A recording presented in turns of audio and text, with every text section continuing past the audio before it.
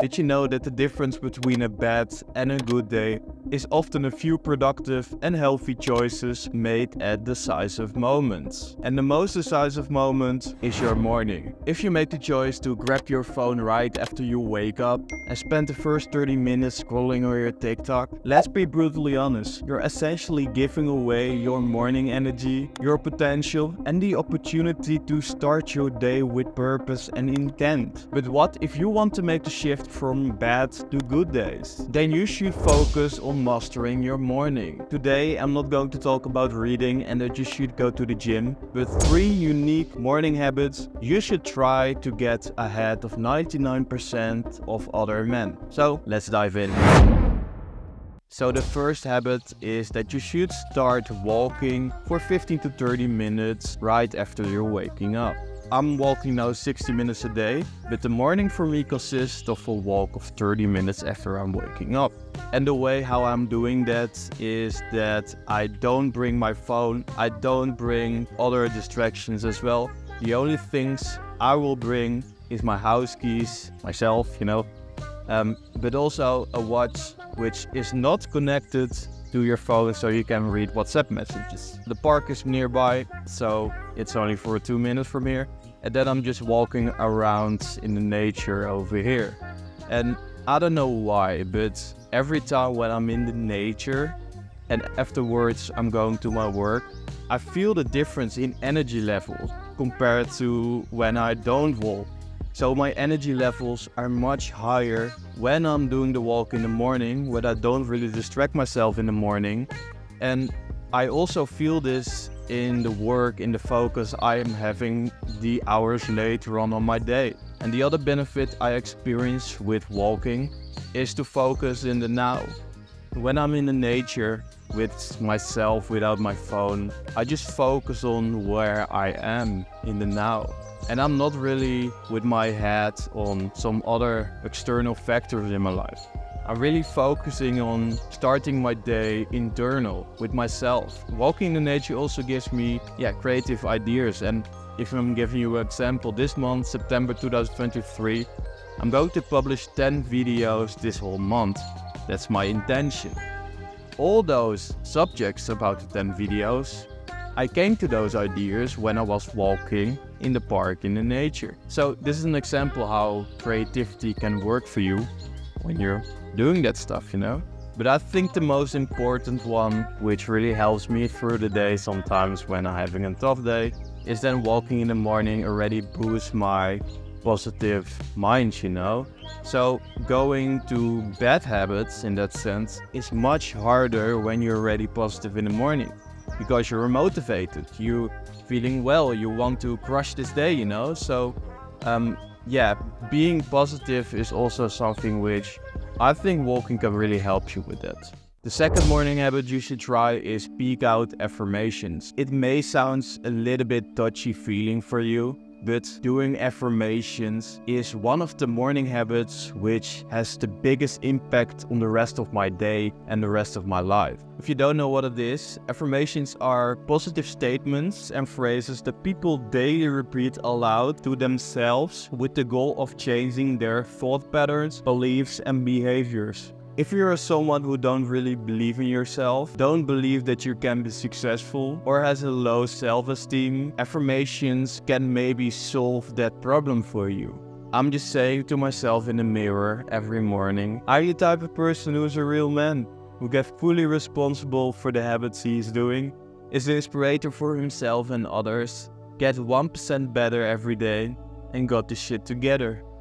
The habits a real man should be focusing on is care about his mental health, care about his physical health, earning his own money. And maybe you're thinking, how many times do we have to do it? I'm doing it till to a moment when I start believing that I am that person. So when I'm speaking to you and saying, I'm the type of person who is a real man, when I'm saying that, I'm saying it with emotion, with feeling, because when I'm thinking about it and when I'm speaking out to myself and I start believing it, I start smiling because I know that I am already starting to be that person, So keep in mind that feeling behind it is very important. So the biggest benefit I experienced during doing those affirmations is that I get a more optimistic view of life. I don't really focus on, being on social media, watching the news, seeing all the shit in the world, I'm focusing on myself. And the only person who can make a difference for that is me. So that's also the other benefit as well. It's giving you responsibility of the person who you want to become. For me, my affirmation is that I'm going to focus on taking responsibility for myself, focusing on action, care about my mental body, care about my physical body, find ways to earn my own money. And in my view, that is what a man should provide. And later on, when I'm older and maybe having children, I want to take the responsibility to be a good father. Also for my wife as well then. So think about you.